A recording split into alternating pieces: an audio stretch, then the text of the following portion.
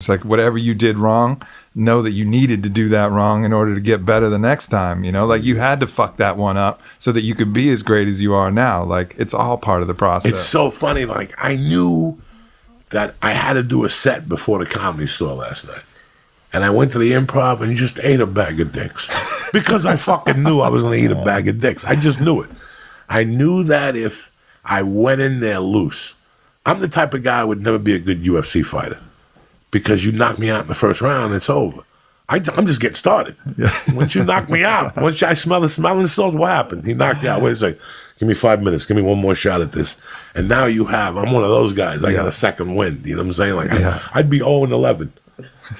But I'd be 8-0 in the locker room against the guy afterward. Like I'd fuck him up and I'd get suspended or something like that. You know, like I'd knock him out with a karate kick. I understand that. When I used to play basketball, I would be for the big games. I'd be so nervous that I'd intentionally make like hard contact with someone on a screen or something on defense. Sometimes get a foul called because I just needed to feel something hard, like go straight as hard as I could to the hole. And to feel that contact and then like feel something and then I could loosen up. Like I had to get hit or hit somebody and then I was like, all right, now we're playing. Now we're playing. Then you have to like fall down or chase the ball. Exactly. Something like that. Where'd you get a basketball scholarship to? I forget. I didn't get a scholarship, but I went to University of Richmond and I had some, state honors for high school basketball, play with a nationally ranked team. I could play, but I knew that I wasn't going to the NBA. So I kind of veered away. University of Richmond? No, I just played with. No, I played with the team for a bit, but never made the floor. See, that's what gave me the blueprint for comedy was basketball. Like I loved basketball when I was a kid, but I was fucking horrible. And the year I made the team, we went 0-9 to even make me feel worse. And that summer, I swore that was never going to happen again. That was not going to happen in the 8th grade. And I went to like fucking. I went to Sacred, Bob Hurley's camp from St. Anthony's. I went to there. In the 8th grade, I actually got picked to go to 5-star basketball camp. He got me hooked up with Weinstein. So I was pretty good. My fucking, it's not Weinstein, it's a different, he just died. Finkelstein, he was like the Jewish guy that you called whenever you needed a college basketball player. He would pick you in those days. So he ran a camp in the summer. It's called 5-star basketball camp. Which, like, with the summer I was there, Dominique Wilkins was a counselor. Like, you didn't know, but you knew. They were in college. Like, my particular counselor in my room was Kenny Denard. Kenny Denard actually started on that fucking Duke team. I was in the 8th grade, and I still remember one outstanding thing about Kenny Denard. That it was hot as shit. It was Pittsburgh. It's hot. It's humid in June, and he would always have a hooded sweatshirt. And one day I go, why do you fucking wear a hooded sweatshirt? And he turned around and bent over. And in his helmet, in his hood, he had a baby skunk. You're fucking shit. No, that's the first time I ever, and he let me pet it. And then he brought it in the room. And I remember that song by Rick James was the hottest song. When I came from Cuba, I don't think white kids understood me. So my only friends were black. And my best friend in the world was black. Last week, somebody in Nyack, New York, a black guy came up to me, shook my hand, pulled me down, and he goes, what these white motherfuckers don't know is you're just an old school nigga. And he walked away, and I go, what the fuck did that guy just say to me? And I went back to the hotel, and he goes, right. Because that was my first exposure. Like, I learned from these brothers, but then I lost contact with brothers. And then I started playing basketball again, and that was the summer that Rick James came out with his first fucking hit. And it was called You and I. And, you had like rest periods where you woke up at 7, you didn't eat breakfast, and you did sprints and drills. Suicides. No, they had a specific, no, I was Joe Namath football camp.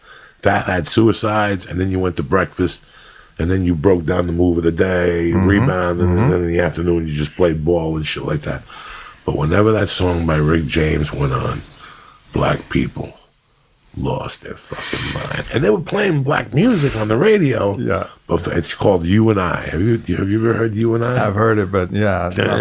Like the beginning of it. Like, black people could be guarding each other.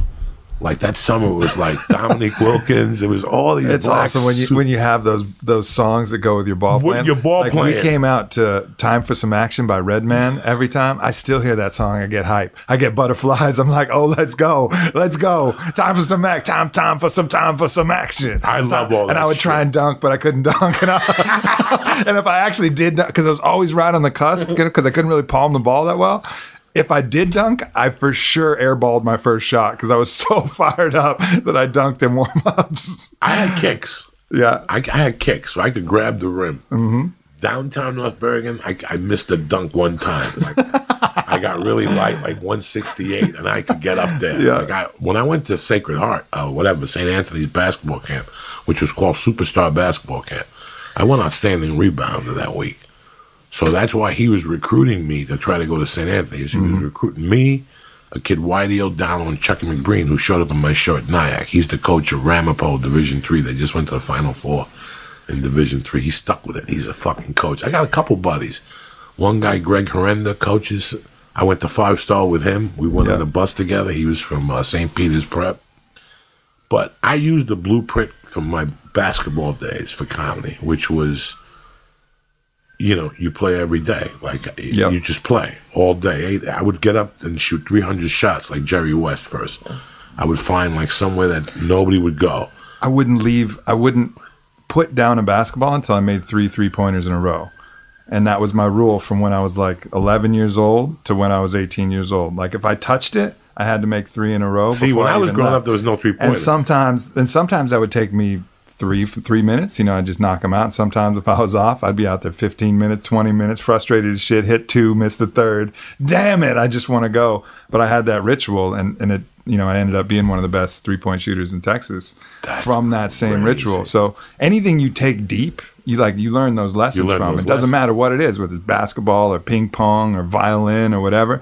Take it deep. Don't just dabble. Take something deep. If you're a dad and you have kids or mom, have your kids take anything deep, because the lessons come when you really push to that, upper limit of what's possible. That's crazy. I went deep with basketball. And I got to tell you something. My freshman year, it was a no-brainer. If you looked at all 8 schools, I was going to be one of the starting forwards on the freshman. It was a no-brainer. Mm-hmm. St. Anthony's wanted me. I would have had to start North Bergen. Dog, this guy just didn't like me. Coaches. My freshman year. And I was 3rd team. And it was the hardest fucking lesson that I ever had. Like, when you're touted to do that, and you know what? He had his reasons. I was an offensive machine, and I could rebound, but my defense was a little weird because I was always going for the steal. Mm-hmm. I knew how to hold your shirt. I knew how to hold your shorts. My the 7th grade teacher he's still in the Hall of Fame for free throws. We're going in like fucking Marines, you understand me? Welcome to church, motherfucker.